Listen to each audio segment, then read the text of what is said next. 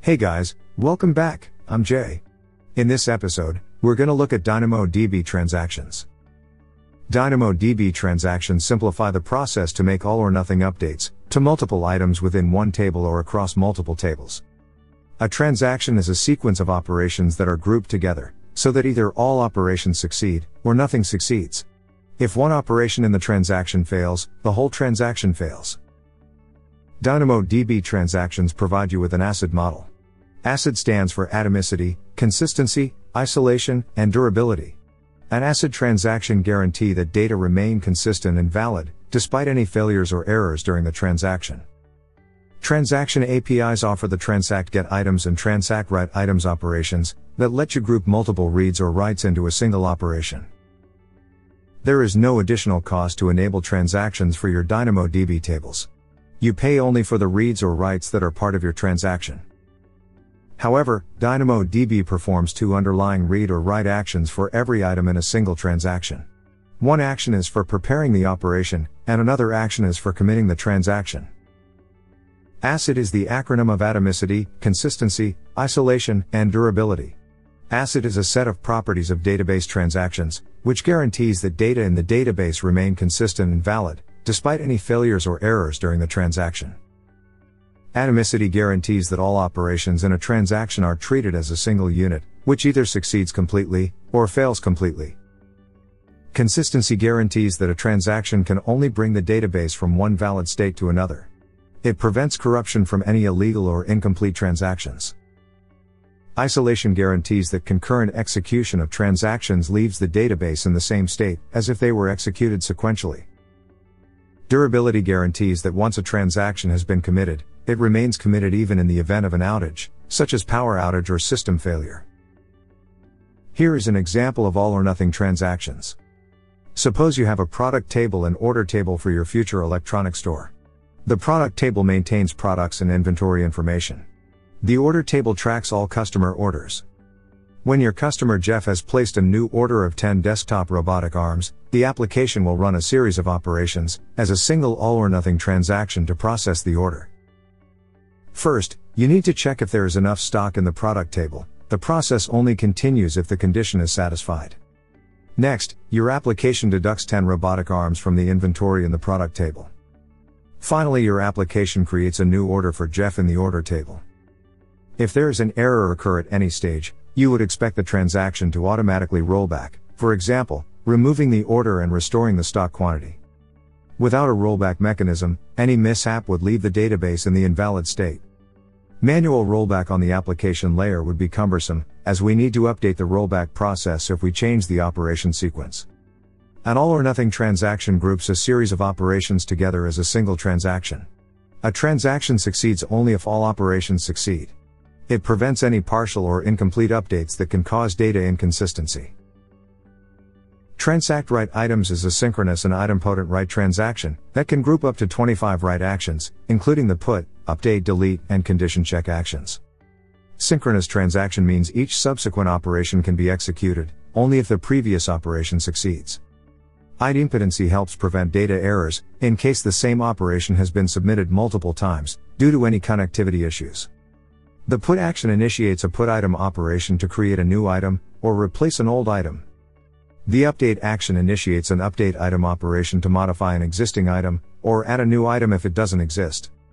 The delete action initiates a delete item operation to delete an item in the table. The condition check action checks if an item exists, or the condition of the specific attribute is satisfied. These actions are completed atomically, so that either all of them succeed or none of them succeeds. Transact get items is a synchronous read transaction that can group up to 25 get actions together. Each get action initiates a get item operation to retrieve a set of attributes for the item with the given primary key. If no matching item is found, the get action doesn't return any data. Each transaction can target up to 25 items in one or more tables, in the same AWS account and AWS region. The aggregate size of the items in the transaction cannot exceed 4 megabytes, which means a transaction can only contain a maximum of 4 megabytes of data. Both batch operations and transactions let you group multiple actions. However, there are some key differences. Batch operations allow you to read or write multiple items with a single bulk operation. Batch get item and batch write item are simple wrappers of multiple read or write requests. DynamoDB performs individual reads or writes in parallel. A batch operation doesn't fail, unless all the requests fail.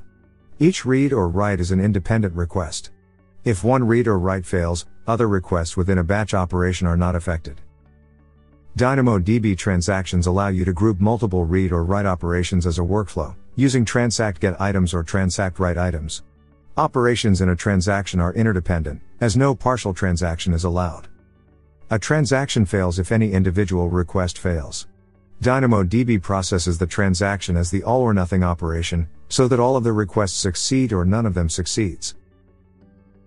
Each transaction performs 2 reads or writes for each item in a single transaction.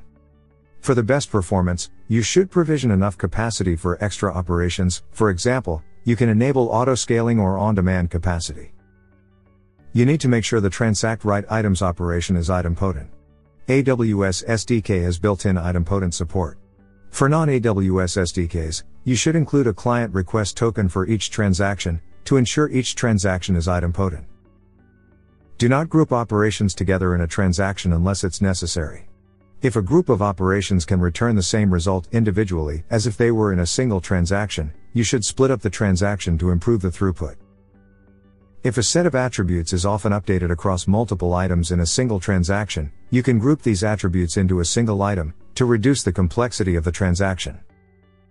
You should avoid using transactions to ingest data in bulk. For bulk write operations, you can use batch write items instead. In this episode, we've learned DynamoDB Transactions. DynamoDB Transactions simplify the process to make all-or-nothing updates to multiple items both within one table or across multiple tables. Transactions provide an ACID model in DynamoDB. An ACID transaction guarantees that data remain consistent and valid, despite any failures or errors during the transaction.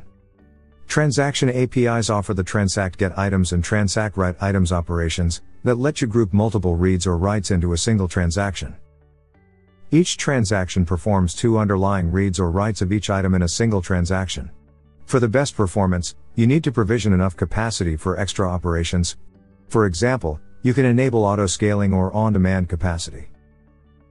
Okay, that's all for DynamoDB Transactions. Thanks for watching and see you in the next episode. Hope you've enjoyed watching this episode. If you liked the video, please help us and hit the like button. If you want to watch more tutorials, please subscribe to the Cloudemy TV channel. Make sure to turn on the notification and stay tuned.